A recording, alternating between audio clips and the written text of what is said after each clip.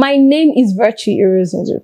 Welcome to another episode of Uncolored Remark on TAF TV, where we bring to you top trending gist and entertainment that you don't want to miss. So on today's episode of Uncolored Remark, we are going to be talking about Pastor Paul Eneche and his church member that allegedly gave a fake testimony. So you're going to love this one. Stay tuned and don't go anywhere while we go on a quick break, and we'll be right back.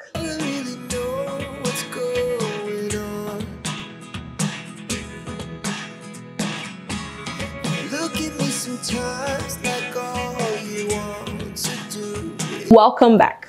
Please like, share, subscribe, and hit the notification bell for more entertaining videos like this one. So like I said earlier, we are going to be talking about Pastor Paul Eneche of Dunamis Church and his church member that came to give testimony. A lady came out, her name is Vera. I am Vera. So she came to give a testimony. She was a little bit, you could tell that she wasn't very confident. Probably she was shy, stage fright and all of that. You know, it's not easy to come and talk in front of multitude of people. So she came out and she said that she wants to thank God that it wasn't easy for her, but now she is the first graduate in her family. You know, that is a very, very big testimony. Imagine somebody being the first graduate in your family, as in nobody for your family don't go to school except you. So it's enough to give testimony, Abby. So she came out and she was saying that people should thank God and all of that. But then, as she was about to conclude, Pastor Paul Eneche interrupted her and asked her what degree did she get. She said law degree, according to her. So Pastor Paul Eneche now asked her, what kind of law degree? You know, what kind of law degree? So she started stammering and, you know, she couldn't talk. Pastor Paul Eneche now insisted that they should give her the microphone so everyone could hear what she was saying. So as they gave her the microphone, and I the woman can't talk, say she studied BSc, as in her degree is BSc in law. So Pastor Paul Eneche got irritated and confused and I was like, BSc in law? There's nothing like BSc in law. Like, that does not exist. So your testimony is a lie. And he told the woman, please get back to your seat. So after she got back to her seat, it did not end there. He still came out and said that what kind of lawyer speaks that kind of English? He said that, and he also said that you don't have to come and lie to give testimony, that if you're coming on the altar of God to lie, this and that, you know, whatever consequences you may face, it's on you, all the stuff and stuff like that.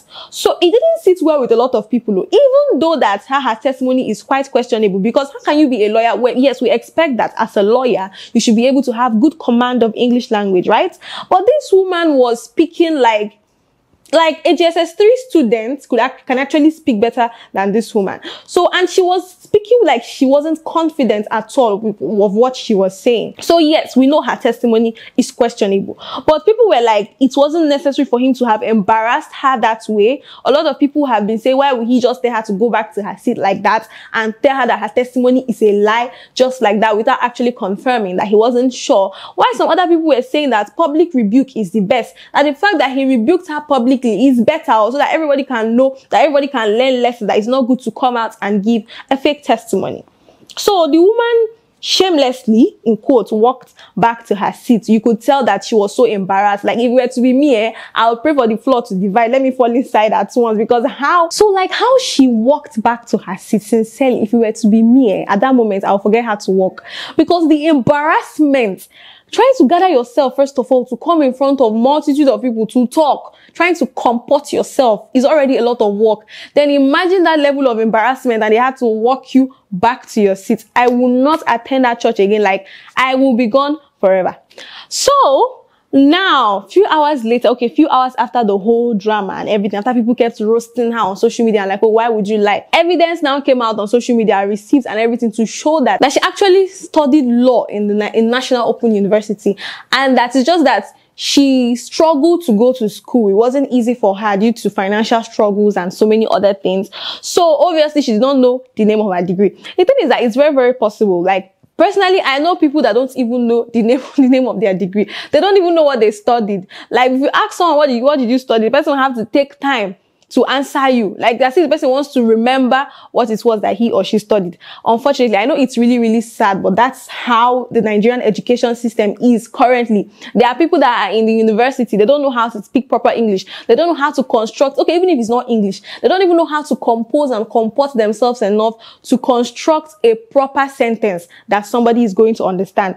Like these days, children in kindergarten can even speak better than most people that call themselves graduates in Nigeria today. So it is not, I know it's kind of absurd, it's strange, but it's not impossible. It happens. There are people that don't know their degree. They don't know what they studied. What they know is that they went to school. Some went through the back door. Some decided to sort courses and they came out. As long as they have that certificate and they wear that robe, that they are graduates. So my only point is, you know, you have to, it's all about winning souls, right? Christianity is, winning souls is part of Christianity. Now, after disgracing and rebuking that woman like that, I don't think that woman will ever want to come back to church again. Let us take it that she was lying. I don't think that that woman is ever going to want to come back to that church again. So you have lost a soul. Let us put it that way. I'm not invalidating what Paul Eneche did though. He had his reasons. I know it can be really, really annoying if someone is telling you something and it feels like a total lie. And then saying it like that as a testimony to the glory of God when you know it's a lie. It can be really, really annoying. And he probably felt that the best thing to do was to rebuke her publicly. Paul Eneche is not God, he's a human being. So it's possible for him to make mistakes or make assumptions. It's not impossible. That doesn't make him a bad person or a bad pastor. That doesn't stop him from being a man of God just because he tried to rebuke someone openly, because it's questionable. Now you're a lawyer, you cannot speak English, and they ask you what law degree did you study? You said BSc in law, and most of us know that there is no such thing as that. Okay, so these are my thoughts, my dear viewers. Let me know your thoughts in the comment section, and please don't forget to like, share, subscribe, and hit the notification bell for more entertaining videos like this. Bye, and I'll see you in my next video.